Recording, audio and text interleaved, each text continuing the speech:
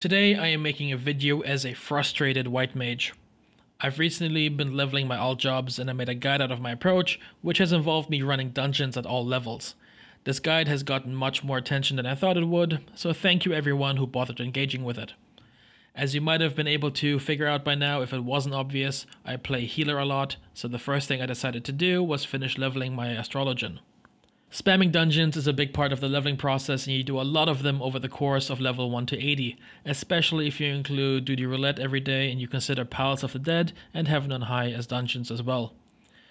The amount of bad tanks I've had the pleasure of power healing through big pulls and small pulls alike is staggering, and I'm not even talking about sprouts. Plenty of veteran players that obviously have never learned how to play the tank role are doing tanks for the first time, are leveling theirs in the same way that I am, and seem to have no idea how to play the job.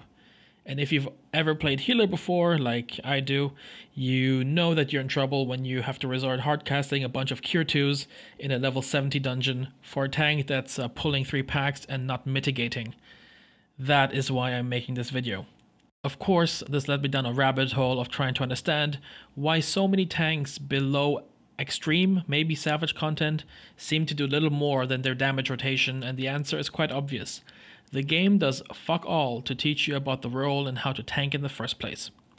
So, I got into my level 1 gladiator, I had my friend Autumn boost me to level 17, and I went into the Hall of the Novice to see what kind of tutorial tanks get from the game. Now, I hadn't been in here since I was an actual sprout learning how to play white mage, and I remember those tutorials being very basic, so I had very low expectations. But as you might imagine, what you learn here is not great. I mean, it covered more than I expected. You learn how to dodge AoEs, how to use a combo, using your AoE ability to attack several enemies. Enmity is briefly explained, and you get to use your ranged attack. Notably absent are all the actually important things you need to know as a tank. Now, couple the inadequate tank education with the ever-growing amount of skills you get as you level up, and certain tank jobs starting with a significant amount of abilities already from the second you unlock them, and mitigation being a confusing concept as a whole, and you get the average new tank player in Final Fantasy XIV, which I then have to suffer a heart attack from as they're wall-to-walling in leveling dungeons without using any mitigation. They don't invuln, and then I get blamed for them dying. Fuck. I am by no means a tank main, but I've had the pleasure of raiding with some really good tanks over the last year. I've played Gunbreaker at extreme level content, but big shout out to my statics tanks, Gus and Ingvar. From them I've learned that if you have a good tank, you'll never really notice how hard of a job it is to execute well. So welcome to my Sprout Guide, an introduction to tanking, where we'll cover what I hope are all the important things you need to know as a tank to get started in tanking and to hopefully build a skill set to eventually become a great tank. I'll try to keep this as concise as possible, but if you have any questions, please let me know below and I'll do my best to answer. Or I'll ask my tank friends who then, tell me the answer and I'll pretend like I knew all along. This is not a savage raid tanking guide.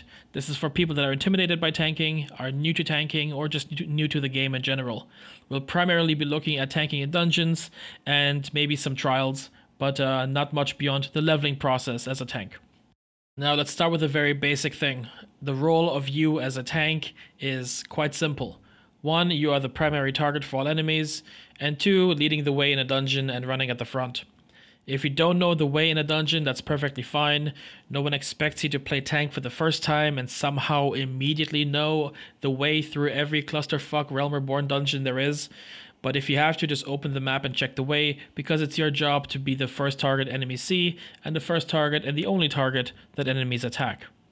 Now, let's talk about wall-to-walling, because this is a term you'll see in many places on the forums, on Reddit, and on YouTube as well. Wall-to-walling refers to the act of pulling as many enemies as you can until you reach an artificial barrier inside the dungeon that disables you from going further unless you've killed all the enemies. Successful wall-to-walling requires a few things. Number 1 is good mitigation, number 2 is a healer that actually heals, and number 3 is a DPS player that knows how to AoE. Now, on the note of the healer, If you're mitigating well, a healer will not have a hard time keeping you alive, so in a big pull, they should still be able to spam damage. This is especially important if you play beyond level 45 content, because every healer will have their AoE ability, and they'll contribute a huge amount of damage to the party if you just let them damage. That's why the mitigation here is so important. And as the term implies, wall-to-walling often literally means running from a wall to another wall. And it's generally preferred that you wall-to-wall in dungeons, as this speeds up the clear time significantly. Right? If you're just pulling packs one by one and you're killing 3 enemies at a time, and you have 30 enemies ahead of you, that's gonna take quite a while. Now there are arguments to be made of going slow if you're all sprouts and you're all there for the first time. Absolutely, no one's trying to force you to speedrun dungeons. But if you're doing this in a leveling environment, if you're doing this for your daily roulettes, if you're doing this for the experience, then wall-to-walling is by far a much faster method, and I highly recommend that you learn how to do so. Generally speaking, it is not recommended you wall-to-wall if your healer is very inexperienced or you have no idea what you're doing. But as mentioned, if you're mitigating well, even a new healer shouldn't have a hard time keeping you alive. It's not that hard. But you have to also consider the leveling range you're in.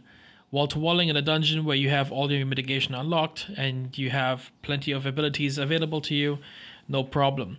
But if you're in a lower level dungeon and you only have Rampart and one ability unlocked to mitigate with, you're obviously more limited in how many enemies you can pull at a time and how long you can sustain yourself through those pulls for. So in those cases, you might have to slow down a bit, but after 1 or 2 mobs or 1 or 2 packs of mobs, you should be able to tell how much damage you have to be able to mitigate to survive them long enough for your DPS players to kill them all. Next up on the list of essential tanking things is managing Enmity. In other games, this is often referred to as aggro, and all it really means is which party members are being attacked in what order. As tank, you always want to be at the top of this list, unless you're playing 8-man content with a co-tank, in which case your enmity order depends on who's the main tank and who isn't. As mentioned, a large part of your job is making sure that enemies are attacking your thick ass instead of your squishy party. The way to do this is to use your eyes. For some reason, a lot of tanks don't seem to realize that they can see whether or not they have an enemy's attention by looking at the enemy list. The small symbol's color and shape indicates whether the enemies are on your ass or someone else's. In the event that someone pulls more mobs in, or you didn't manage to tag all of them with your AoE ability because you unfortunately play warrior, you can always just provoke or use your ranged ability if it's a single enemy or 2. If it's more than that, you might have to pull the entire pack to them and tag them with another AoE ability just to be safe. If the mobs you've pulled have a ranged enemy among them who is attacking you from afar, make sure you pull all the melee enemies and stack them on top of the ranged ones. That way all of them get killed together by the AoEs your DPS players are ideally spamming. Now we get to what is likely the single most important part of this video. If you're gonna skip everything else and only listen to one part of this video, I hope it's this one. Mitigation. Mitigation in general is one of the biggest problems that new tanks have, and they just tend to fuck it up. I don't have any other way to say it. Now, mitigation is important because doing this properly will ensure your healer won't die of a panic attack and then grief you as a result by rescuing you into AoEs. The cleaner your mitigation is, the faster your dungeon runs will be, and the happier everyone will leave. Now, unlike other MMOs, most of your defensive abilities are on very short cooldowns. This means you're intended to use them frequently. It is critical that you learn how to mitigate on non-boss pulls, so on trash mobs, on the random, groups of enemies you fight before you reach the next boss inside a dungeon. If you're wall-to-walling, your level of success will be determined by how well you mitigate. Look at it this way, the less your healer has to heal you, the more AoE damage they can spam. White mages in particular are AoE monsters on big pulls, and you want them to be dealing as much damage as they can. Another important thing to understand is how mitigation stacks in this game. It stacks multiplicatively. Did I pronounce it right? I don't know. Example, if you use Vengeance, which is 30% mitigation, on top of Raw Intuition, which is 20% mitigation, you might think that you're mitigating for a combined 50% of damage. In reality, you're only mitigating for 44%. This is still pretty good, and 6% isn't a huge loss. But if we add another Rampart in there, which is another 20%, we're going to only mitigate for 55.2% instead of the 70% that you might be expecting. All you need to know is never stack more than 2 mitigations, and only stack 2 mitigations if you really have to. You'll normally get more value out of them by using them one by one as they run out. You generally also want to start with your bigger, longer cooldown mitigations first. In dungeons specifically, this allows you to get the max value out of the mitigation and allows you to use them again sooner. So when you pull a big pack, you do a big wall-to-wall pull, pop your stronger mitigations first. But OMG, what if I don't have mitigation up for the next boss? I'm gonna die. You'll have it up, don't worry. And even if for some unholy reason you do not, you still have invulnerability available to you. Also, most dungeons don't really have mechanics on boss fights that'll kill you in one shot. Tank bosses will do around 50% of your health at most, which is easily healed, and most damage is avoidable anyway. Now, I could go on about this topic for a while, but as a new tank, that's most of what you need to know. There are some excellent resources to read and to watch if you want to know more about the math behind mitigation and all you need to know as a tank. A good example is Ilya's mitigation guide, where he does a bit of math and some testing, and there's a Salted XIV guide for how to prioritize your mitigation as well. I'll link those in the description below. Of course, you can also go to the balance and talk to the real big brain tanks who will teach you all about what you need to know. Those are really excellent guides and resources, and I recommend you check them out. Now, at the request of my FC, let me talk about boss fight basics. If the boss is casting a long cast, there's a long cast bar, this is most likely raid-wide damage or a tank buster. It is definitely worth doing a quick check on the wiki before you hop into a fight or before you hop into a dungeon to see what are the names of the abilities you should watch out for and what's going to hurt the most, and those are the times you should save mitigation for. You generally want to face the boss away from the party and keep them stationary as much as you can. This leads to your melee DPS players that have positional abilities to love you. Flashing cast bars can be interrupted. Make sure that you have interject on an easily accessible button, because on the fights where a cast can be interrupted, it most likely should be interrupted. And keep an eye on the boss's buffs. The amount of times I've seen tanks just pull the boss and keep them stationary, unga bunga, in the middle of a puddle that's buffing the boss, I've lost count of. There are some fights that have those mechanics where you have to move a boss out of a puddle or out of an area. A good example of this is Bravelocks or Palace of the Dead Floor 69, or even the Gemel Darkhold. Those are all boss fights where you have to move the boss out of the puddles that they spawn, because they do much more damage while inside the puddle. Quick correction, in the Darkhold you have to keep a boss inside of an area, inside of a puddle, to be able to damage them, and not outside. Beyond positioning the boss outside of puddles and in specific parts of the arena, I'd like to briefly touch on the other most common type of tank mechanic, which is called a tank swap.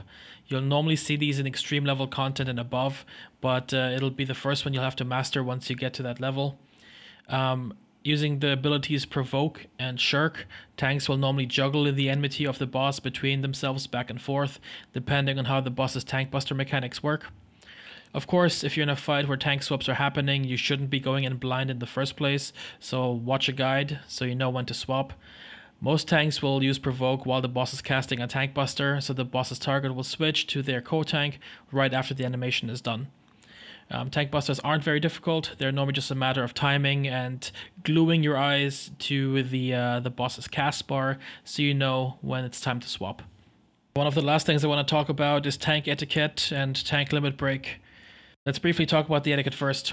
So I play on the Elemental Data Center, so this might be different depending on where you play and what the unspoken rules are of your servers, but here's the ones that we follow.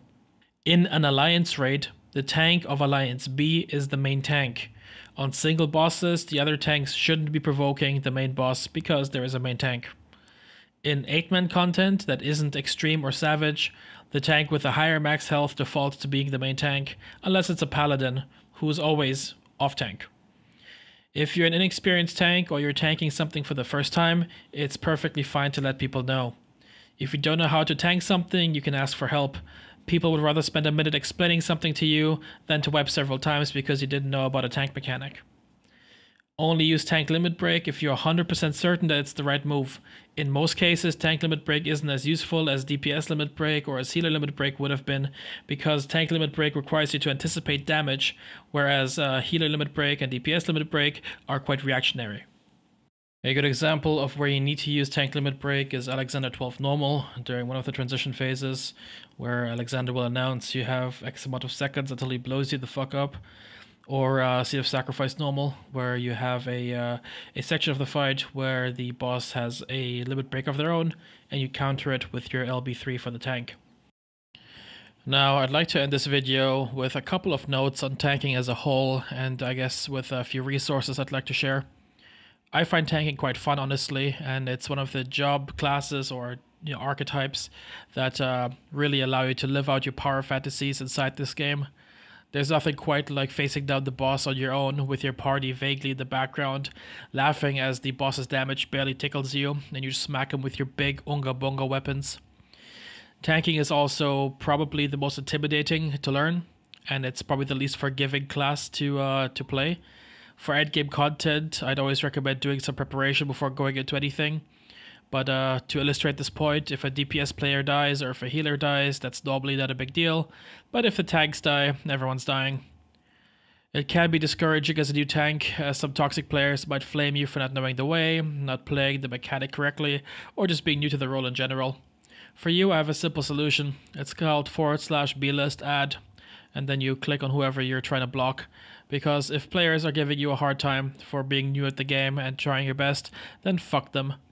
As a tank, your mistakes will hurt the party the most, as DPS players can literally AFK and just have a macro spam their 3-part combo over and over, and no one will even notice how brain dead they might be. But as a tank, you actually have to understand more than just a simple damage rotation to do your job properly. You have to know Enmity, you have to know mitigation, you have to understand resource management. Those are all parts of the core tank gameplay. If you're looking for in-depth information about tanking, I'd recommend watching Misshapen Chair's guides. They are among the best, and they break down the job from dungeon and raid perspective. They teach you the openers and rotations, and most of all, his videos are very funny and entertaining, which I value above everything else. If you're in the market for more Savage tier guides, then YouTube and The Balance are your friends. I'll drop some links below. Of course, Ilya is a great place to start if you're trying to get to Savage rating. Now, my last piece of advice is get your fending armor on and charge it with all your enthusiasm. If you want to tank, go be the best damn tank you know. Be the tank you wish you had when you played DPS or healer. Great tanks are always in demand at all levels, especially in Savage and Ultimate tier. So if you're gonna be a big tank, be the biggest damn tank you can be. And that concludes my introduction to tanking for Sprouts. I'm not actually sure what the final title of this video is gonna be at this point in time, but that's tanking 101, baby. If you want to drop off now, now's a good time, but I will now shamelessly plug my other forms of content. Thanks to how big my first video got, I reached affiliate status on Twitch within a week or so, which I'm extremely grateful for. I'm gonna commission a few emotes and other stuff for subscribers over the next week or so, so I have other things planned to make this stream more fun.